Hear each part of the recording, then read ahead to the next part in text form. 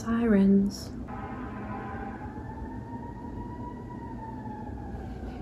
Waiting for the sirens to pass.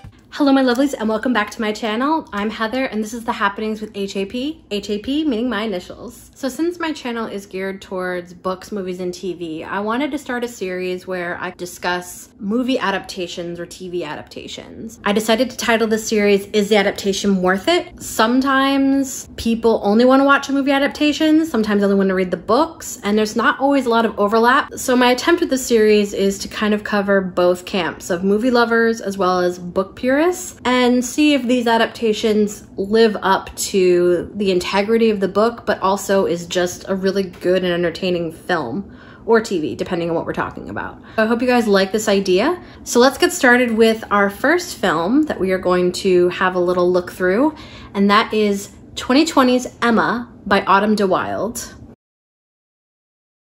One thing I love about this one is the title isn't just Emma, it's Emma period as a statement, because Emma is very much the statement girl of her village. And this film itself really made a statement. It's 2020. There's been so many versions of Emma. There's of course the very famous version of Emma from 1996 starring Gwyneth Paltrow. Then there's also the 2009 BBC television version starring Romola Garai. So the kind of question is, why would we need another version in this day and age? Autumn de Wilde very much set out to make an Emma that was period correct as well as appealing to today's kind of millennial TikTok audiences. And I feel like you can really see that in the set design.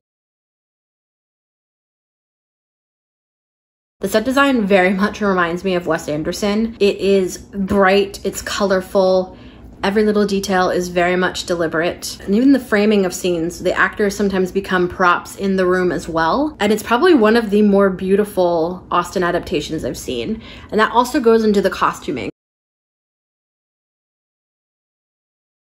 As someone that loves period films, the costumes in this film are absolutely gorgeous.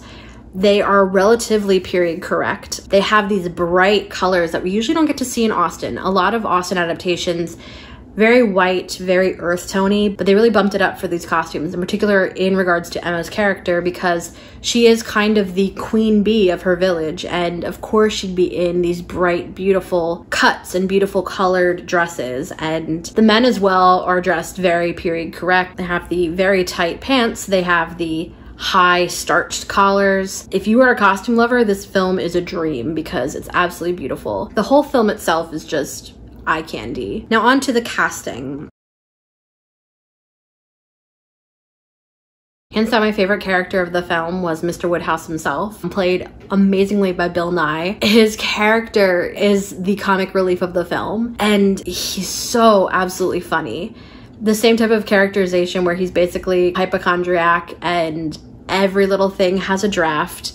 There's a lot of visual sight gags of him being screened in around the fireplace to make sure that he doesn't have a chill. Bill Nighy really elevated that role, which could have been a very, you know, whatever type of side character, into something absolutely hilarious. He steals every scene he's in because his humor is so dry throughout that it's just perfection. And his scenes with Emma are so touching because this is a man that still lives with his youngest daughter. His eldest has moved away and has a family of her own, and he likes things the way he likes them, and he really doesn't feel like he'd be able to function without his daughter. And so they do have this really wonderful relationship, and there was a couple of scenes in this film that actually showed that, and him attempting to console her, which we don't really get to see in most of the other versions. That was also a really nice touch that this film added. You got to see more of their connection and understand on a different level why Emma is always willing to stay home, essentially, because that is a big plot point in that she doesn't go anywhere. She doesn't know much life outside of her town. So that was a really cool thing to see. Johnny Flynn played Mr. Knightley. I enjoyed his Mr. Knightley. I've definitely enjoyed others more. Everyone has their favorite Mr. Knightley in every version. He actually read a bit younger than other Knightleys have in comparison to their Emmas, but actually he is age appropriate to Anya Taylor-Joy as Emma. The ages essentially that are referenced in the book more or less are the same as the film. It just, he reads a lot younger. The banter between Knightley and Emma in this is perfection. They definitely snipe at each other a lot, and they have really good chemistry together. He was a very good Mr. Knightley. I just have my favorites, but like I said, everyone does. Mia Goth was Harriet, and she was so pure and so sweet, and they really beefed up Harriet's role in this film, which is something that I actually enjoyed, because in the book itself, she is kind of more of a side character to Emma's major dramas that happen in the book. And in this version, I do really get that Emma really does care for Harriet, and not just as kind of the charity case that she could be. So that was also really nice to see, and a touch that the book and some other versions don't get into as much. And then of course we have Anya Taylor-Joy as Emma Woodhouse herself. I've been a fan of Anya since I saw her in Split first and then The Witch, and it's like she's taken off. She's a wonderful young actress, and I really enjoyed her in this. However, this is kind of where the film is different from some other adaptations, because I said it to my friend as we were watching it, this Emma is kind of a bitch. I've never really thought of Emma's character as that, but in this version, she totally is. She has an arrogance to her that, at least in the other versions, she has, but it's more blatant in this, in that the other version, she's more just naive about things. Whereas this version, she kind of just knows that she's like top shit. And it a little bit took me away from the sweetness of the story. There's a lot of scenes where, especially in regards to Miss Bates and the look on Anya's face, I mean, I don't see how the character of Miss Bates wouldn't have been offended or turned off or felt bad just by how she's being looked at. She's not like a cruel, mean person. I don't really want to say that about her character, because she's definitely not in this version either. She's spoiled and doesn't really think beyond her own self in a lot of ways, which I know is very much the antithesis to what Emma's character is. However, the journey of the film, she gets humbled, and she gets humbled a lot. So she actually does make that journey and chills out and becomes the Emma we kind of all know. So that might be the biggest probably put off to book purists with this version. It is not the same type of Emma that you've seen in other versions or that you've read. Another thing about this version that I really enjoyed is that much of the dialogue is actually verbatim from the books. So it's interesting to see these types of characterizations with the same dialogue and how the result is kind of different. So the proposal of Mr. Elton after the party is handled much differently than I've ever remembered seeing in any version, and even remember reading from the book. As he expresses his feelings, and she kind of is just like, I thought you liked Harriet. Kind of tells him that she's not really into him and all that. He literally explodes screaming at her, which was something that I was literally taken aback by, because the whole time Elton, he's snarky and just the Austen anti-hero types where they're not really bad people, but they're just kind of and you just get a weird vibe from them. So to have him explode like that was just a lot. It was a very interesting choice to have that done. And I think while it's odd, it kind of goes with the Emma characterization that is in this film and how she acts towards people. Something similar in the infamous Box Hill picnic scene, as again, the exact same dialogue as the book, and her interaction with Knightley after that scene, he literally also explodes at her. So it's very interesting in that this characterization of Emma is almost infanticized to being yelled at like a child, because I mean, she kind of is a child. She doesn't really have a lot of real world experience, even though she is 21. And those types of choices are very interesting. Post the Box Hill scene, you know, she is on her way back home and she's literally crying tears. Her father actually comforts her, which is again, something we don't really get to see. The argument between Emma and Knightley in that Box Hill scene is wonderful. It just kind of almost, the escalation was kind of incredible, and definitely not something you see in the books, even though the dialogue is pretty much the same. It's almost an acting exercise of like, how can you change this type of a scene and the tone of it just by changing a characterization or two. So that was really interesting. The biggest letdown in the movie was definitely the proposal scene. The infamous Knightley proposal that he is in love with Emma and always has been. In the middle of telling her that he's in love with her, Emma's nose starts to bleed.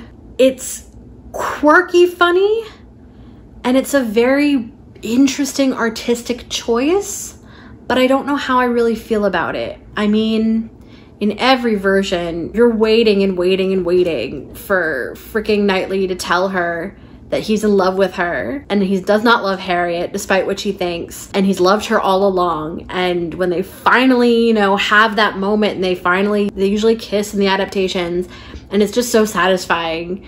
You know, it's the ultimate romantic comedy. We want them to love each other. We want them to be together because they're perfect for each other, and that's the point. So to have it interrupted by that, and then right after that, she tells him she can't really do much about this because Harriet's still in love with him, so she needs to go make amends. So it's just like that iconic scene was changed, and I think part of it was because of the Emma characterization, because they had to humble her even more. And the biggest change from the book comes not when Emma goes to Harriet. Harriet actually comes to her house and lets her know that she actually discovered the identity of her father.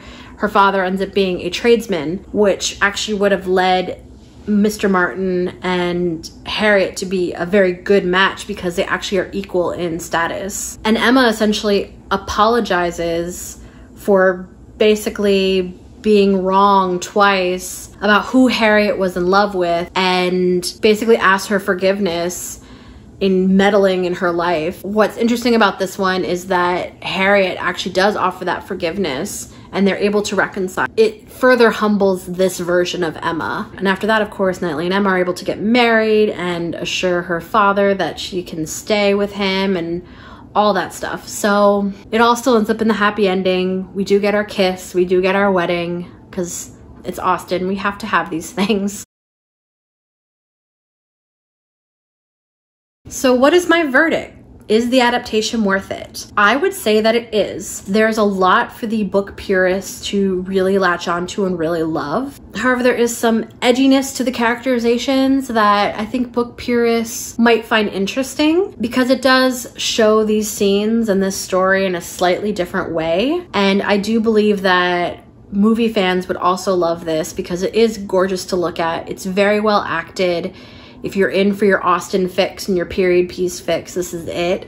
But it's still accessible because everyone does know this story, and it's entertaining. It has its funny moments, and I mean, it's Jane Austen. It's really hard to make even a bad Jane Austen adaptations. I know that they're out there, but it is still very hard. So I would say that this is definitely worth it. So I hope you guys enjoyed this video. Leave me a comment down below with some suggestions for this series. I have a couple ideas for this series on deck, but I can always use more. I hope you guys enjoyed this video, and I will see you in my next one.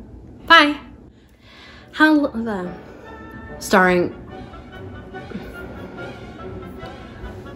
Starring, I decided to title this, that make it seem,